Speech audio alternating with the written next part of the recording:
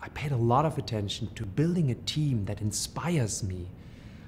You know, the beautiful thing, besides the other things that we already talked about, of running your own startup company, is building a culture, building something from scratch that maybe aligns with your own perception of what you want to get out of it.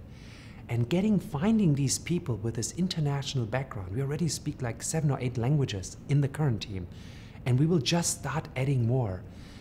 And I can also assure that every single team member has a story to tell. Something unique, something special, something that inspires me at the end of the day. And I'm sure if it inspires me, it will also inspire others.